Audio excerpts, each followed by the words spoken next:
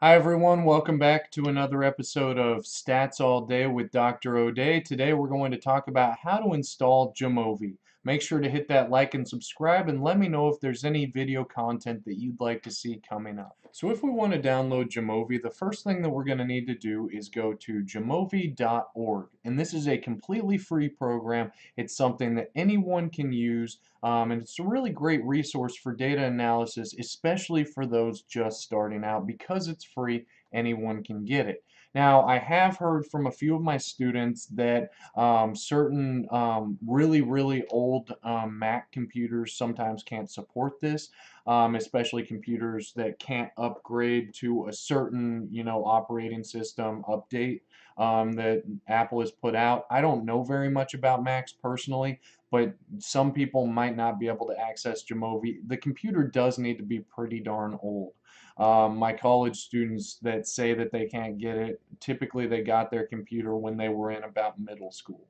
So you're looking at about 6 years and older computers that can't upgrade to the latest operating system on the Mac. But for everyone else, we go to download, and you can either choose solid, recommended for most users, or the current with the latest features. If you're watching this video, you're probably going to be okay with solid. I always get the current. Every now and then I want to see what's new. I haven't even noticed too many differences between those. I usually tell my students just to go ahead and get the solid, but either one of these are going to work just fine for the vast majority of people. So we go ahead and click on that, and it's just going to open that. You just save it to your computer, and then it will install once that download is done. And once that's finished, we just go ahead and hit finish here. And then Jamovi should be installed. We can just go down to our search bar and type in Jamovi. There it is. I like to pin this to my taskbar so it shows up just down here. We go ahead and open Jamovi. It's going to take a second the first time that you do it. And by the way, I've heard from a few people that, again, on a Mac computer, sometimes they have trouble locating it. Once you've installed it, you just need to go to your programs on the Mac, and then once you find Jamovi in your programs, again, I would also pin it down to your little taskbar here, and then you can just go ahead and open Jamovi that way. So this is Jamovi. It's fantastic. We have our data here.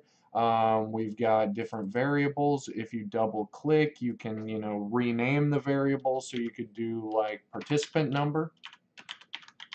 So there you could have participant 1, 2, 3, 4, 5, etc. You have and you could have, hundreds of variables in this data file. Across the top, you have all of your different statistical tests that you could run. What I suggest to everyone as soon as they get Jamovi is to look through these modules and find modules that are going to fit their needs. And you'll see that actually Jamovi already brought in a lot of the modules that I use. You might not actually see all of these when you first download the program, but if you come over here to modules and click Jamovi library, so there's just a bunch of stuff. And actually, I say that I use these. A lot of these I don't actually use. I check a lot of them out. So I checked out JPower to see if that was very good. For me, it just doesn't have that much functionality. It's more for very simple study designs. But yeah, you can run power analyses through that. For all of my students, I have them install GAMLJ, that's General Analyses for Linear Models in Jamovi. So any of my students watching this video, make sure that you get that one. You just hit the install button.